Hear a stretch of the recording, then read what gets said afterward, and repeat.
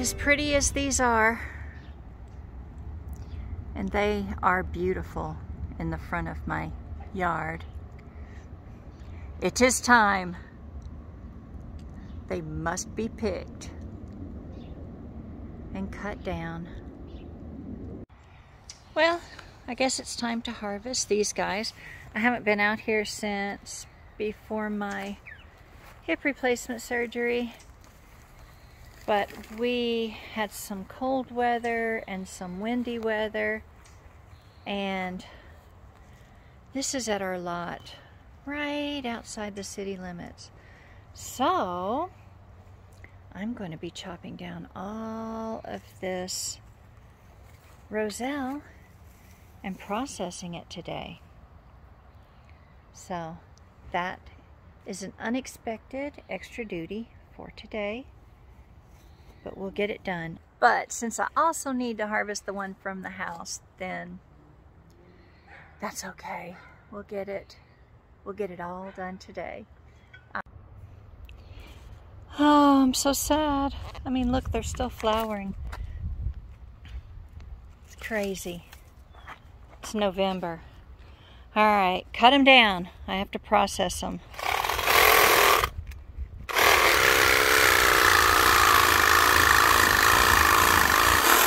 We're going to cut it flat to the ground so we don't trip over the stalks. And I don't think they're going to come back next year. Oh, they're tied with rope.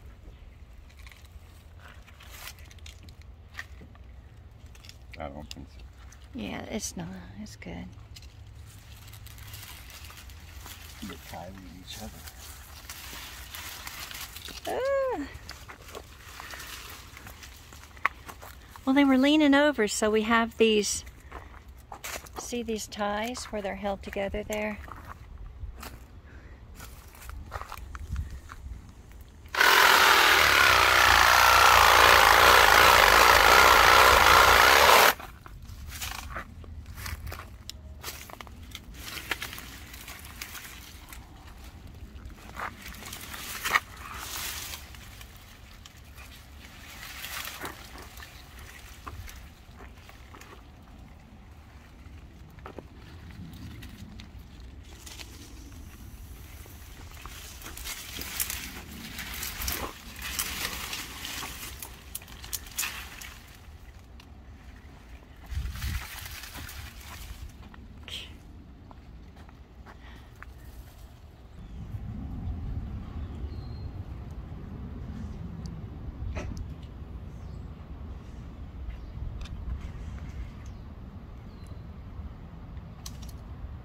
I don't think I really want it on the porch.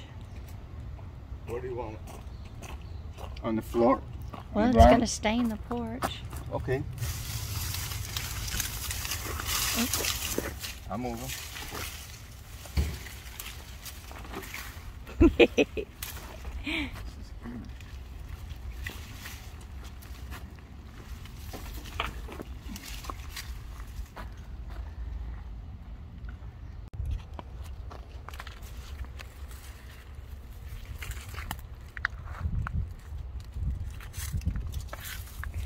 Save the life of the little jujube. It'll get sun now.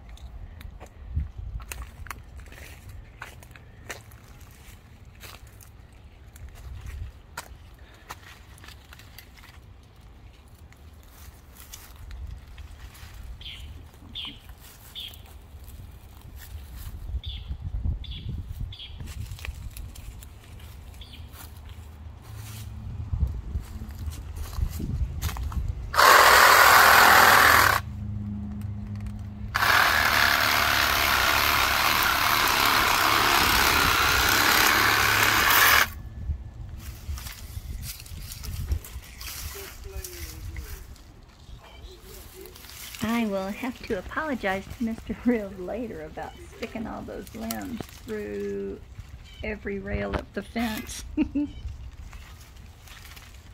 needed support, so sorry.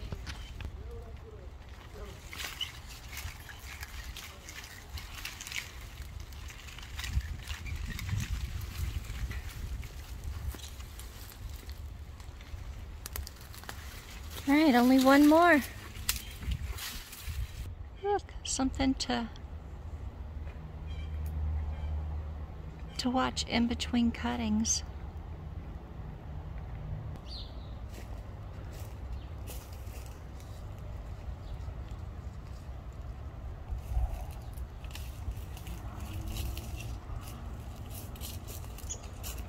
Two more.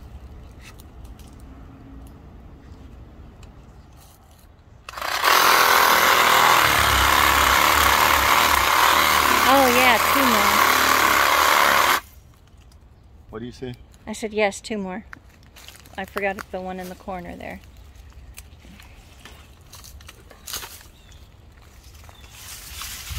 All these jujubes are going to be so pleased. Yes. Oh. All of our jujubes will be pleased. They get some sun now.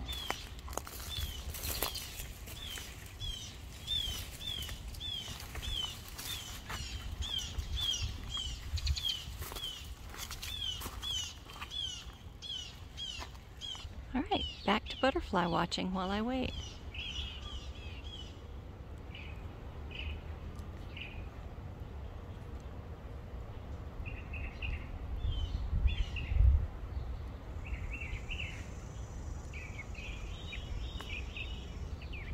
All right, last one. Hmm? I said last one. Yeah.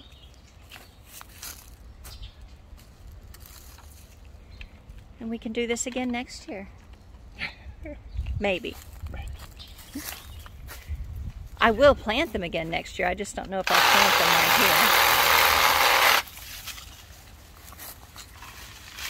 here. And there's one on the ground.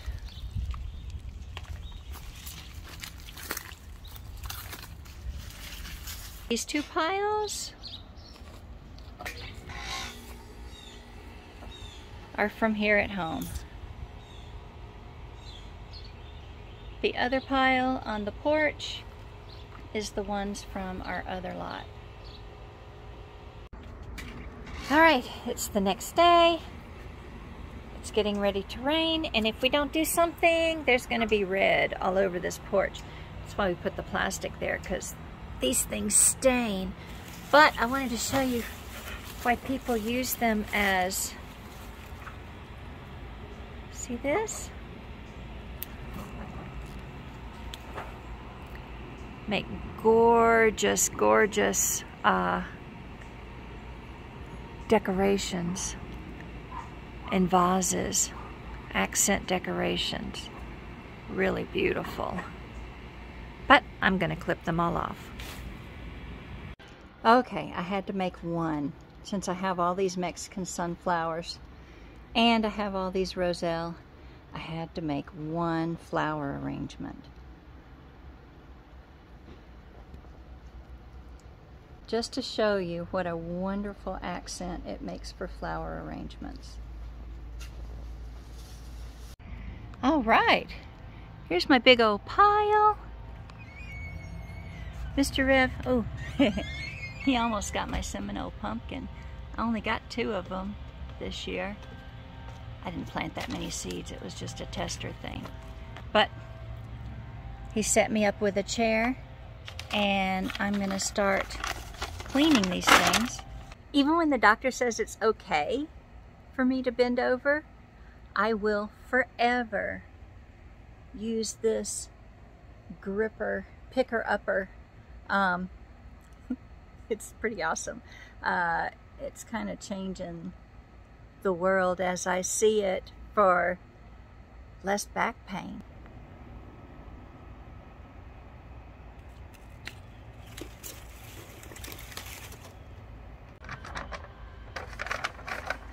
Alright, now comes the fun part. Getting all these beauties clipped off of here. Alright guys, I'll see you when they're done. Show you what all we're gonna do with it. Okay, we got a half a sink full of Roselle Hibiscus to process. Now, helpful hints. Like I said, the first one, put plastic down if you have it, if you're going to put it on something you don't want stained. Another helpful hint is wear gloves, and not just for the staining. Staining washes out, but because I always forget to wear gloves, so I'd like to remind you to wear gloves, because these guys have little, I don't know if you can see them. These are not stiff little spikes, but what they have are, I think you can see it right there on the edge. There, you see it? Little hairs. And those little hairs sometimes will stick right into your finger. And it's not comfortable. And the other thing is, save your seeds. See how much everything gets stained? Save your seeds. Find the largest ones, the ones at the bottom of the strand, and save the seeds from those because they're delicious. And I have mine cut down. I'm cutting mine back down to the ground to see if they'll come back up. But everything I read says you have to replant them every year. So save your seeds. And the third is bugs love these things. So sometimes when you're peeling them and processing them, there will be a bug inside there. I even, the last time I was processing my last batch, because, you know, nature in the yard, there was a roach tucked down into 2 of them. Those just got discarded because I'm scared of roaches. I know it's stupid, but I can't help it. I removed ladybugs. Apparently they love it. But we're going to soak it. Oop, not in hot water. We are going to soak these guys and wash them. And then I'm going to get all the ants and everything that love them out of it. And then I'm going to process them. Okay, so this quick soaking is to encourage all the creatures that are inside, hiding inside them, to come out of them. And then, see, there's one there. I will call Mr. Riv in to come and take care of this portion of it. And then I can peel them. But first I have to soak them just a little bit, even if it does lose some of the substance. It doesn't lose much. You know, the water will start turning red immediately. But, yes, these guys gotta go. Okay, this is the first wash, just to get big things out. And all I'm going to do is take these guys and just peel each leaf off individually. And then if there's a base left, like these here, I will just peel that off separately. And pretty much all I leave is just about that much at the bottom. The parts that I just can't get off. Because like I said, we drink this tea probably not every day, almost every day, 5 days a week, I'd say. So we love it. We love it. Okay, so this one's fairly small, medium size. This is one of the large, mature ones. I have some that are larger, but you want to make sure you save the seeds from the large, mature ones. And let me pop them open. I'm one-handed, so let me pop them open and show you why. Okay, as you can see, these guys, they're so small and immature. Even if you dry them, which I have done, you get something flat and about that size. That is not going to make a plant. These guys, a little bit more mature for the middle size. A little bit more mature, but they're still just not a mature seed. But then when you get to the big fat ones,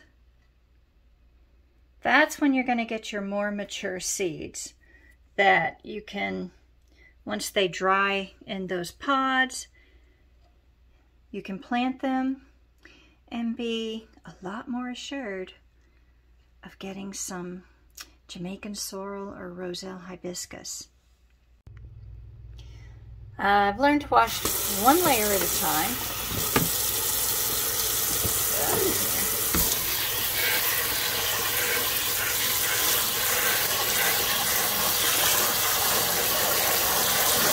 For its little second wash.